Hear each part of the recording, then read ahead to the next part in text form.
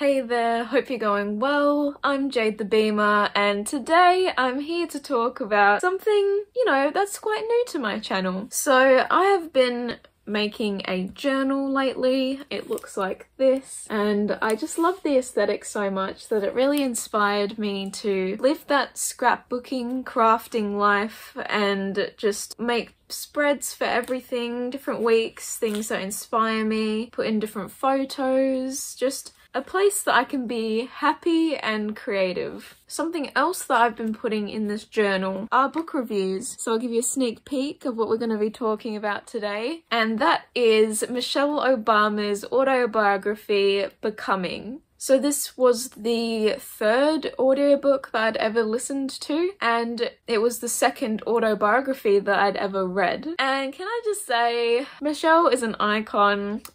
She is so amazing and she achieved so much. While I was listening, I was like, should I have gone to Harvard Law School?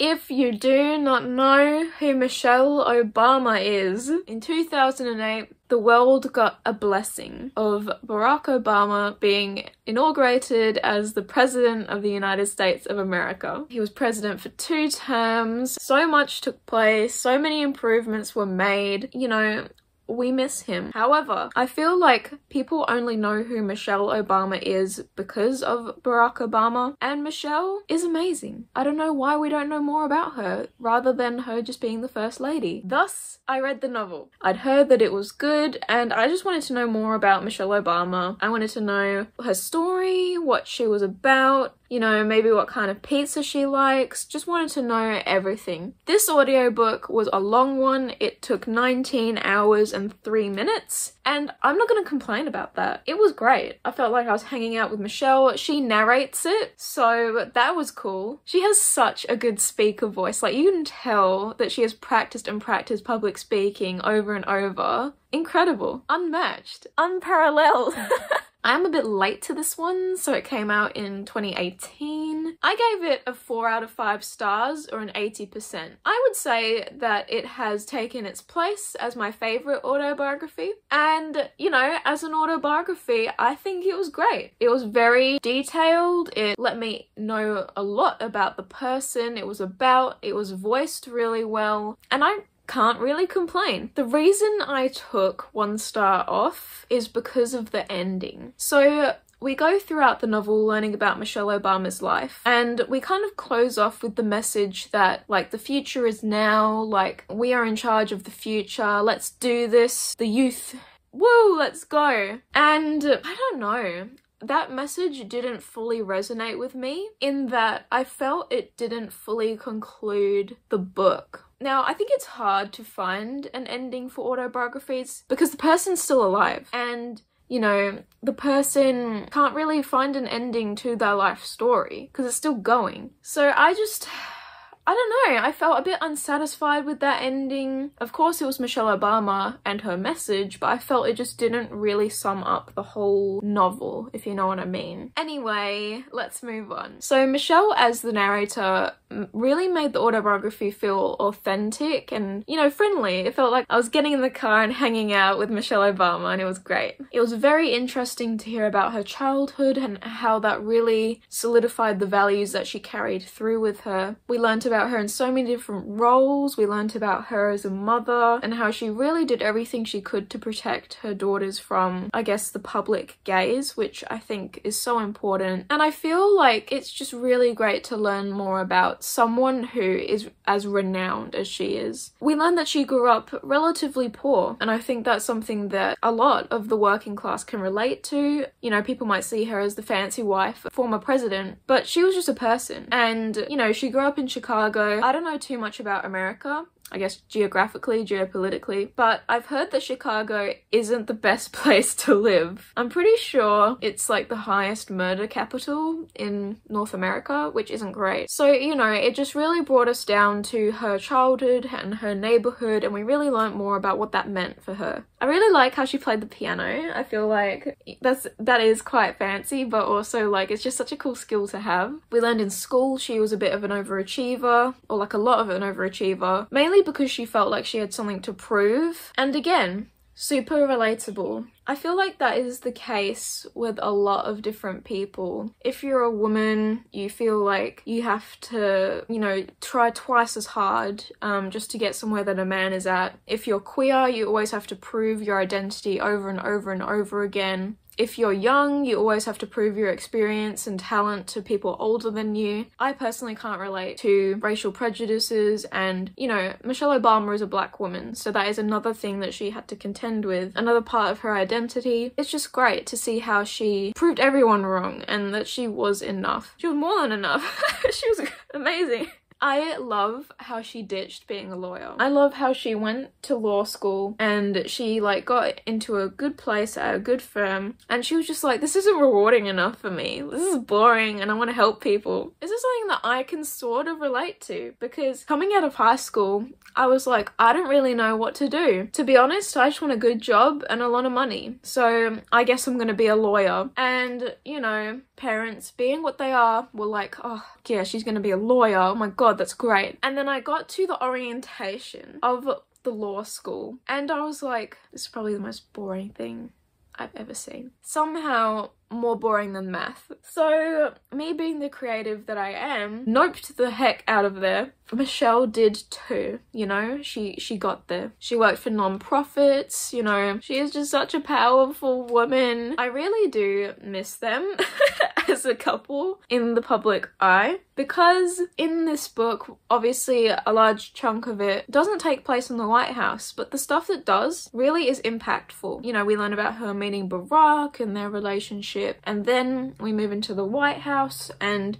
she talks a lot about what they were up to, because, you know, running the country is kind of what they were doing at that time for years. And they pushed gun control bills, even though they were just always shot down by the Republic parties and stuff. I just love that they kept trying, you know, maybe one day they'll pass, who knows. She had a dream. She planted a garden and helped reduce childhood obesity. We could never. That is so amazing. Like, she got people interested in healthy food and made it affordable and approachable for kids, and there was a marked difference. They worked on climate change stuff, which is more present than ever. They brought youths into the White House, especially women, and helped empower them. And they worked to get women educated around the world. They set up jobs and support for war veterans and the families of people serving overseas in the army. She met Lin-Manuel Miranda,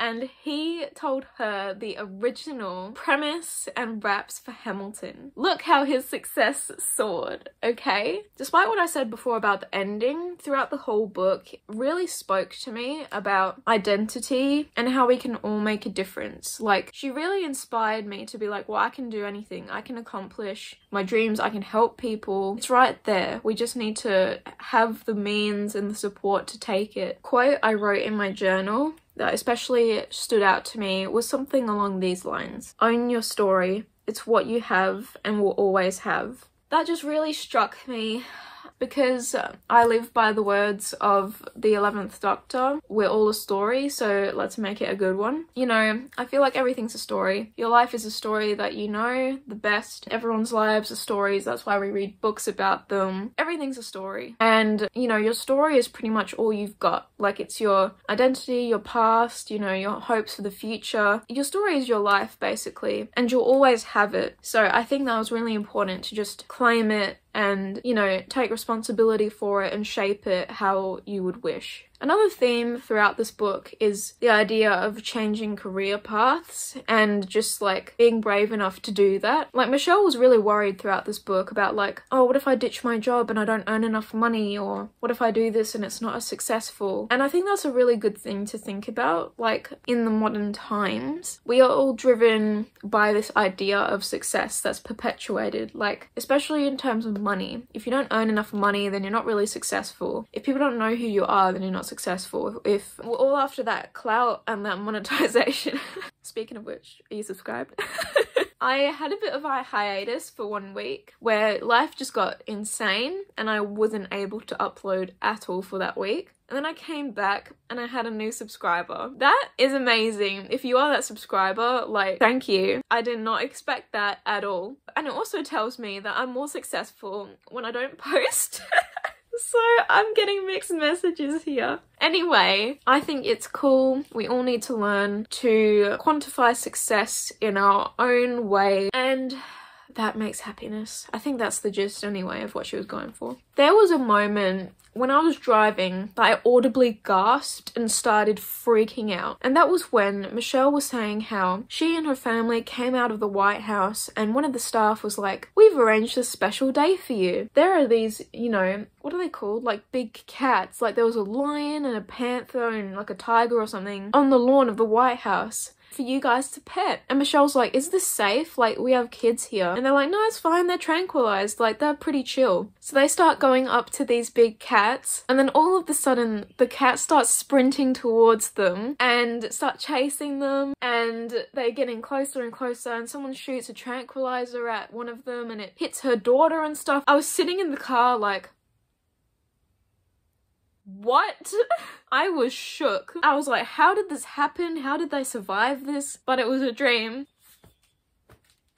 I trusted this to be non-fictitious, okay? I expect this kind of trope in fiction when the main character's having a bad dream and we don't know about it and it's like, oh, it's okay. That's fiction. Nothing's real anyway. But in an autobiography, I bet Michelle was so proud of that. She's like, gotcha. The last thing I want to comment on about this book is that towards the end, Michelle Obama's like, the question people ask me the most is, am I running for president in the future? And she was like, heck no. And that's because she never has liked politics, she doesn't like how it influences her life, she doesn't want to be a part of it, and she's had enough of it basically, and you know, amen to that. It seems like a stressful lifestyle. And she would be so good. She has all of the values and the experience and the progressiveness to really make a good term. But she's like, it's not for me. And to be honest, she doesn't need to. She could be president, but she doesn't need to. So that was a realization. Come on, we need a female president. Let's do this. Anywho, those were all my thoughts on Becoming by Michelle Obama, her autobiography. I had a great time listening to it. I feel like I learned a lot and, you know, gained some literary respect for listening to an autobiography. Please let me know if you've enjoyed it or if you have another autobiography recommendation. That would be awesome. I really need to read more. 2 is not enough. Let's, you know, get some interesting people going here. All my socials are linked down below in the description if you wanted to reach out. Take care and I'll catch you next time, you little lions. Only people who have listened to the book will get that reference. Goodbye!